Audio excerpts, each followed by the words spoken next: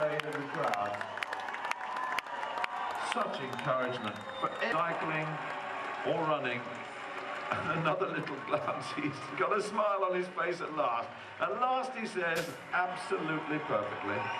And Kirui, just a little bit left there, and you can see the finish. For a fantastic gold medal. Uganda had only won one before. A race with an unexpected and ecstatic winner. And he's got the flag, and he still looks behind.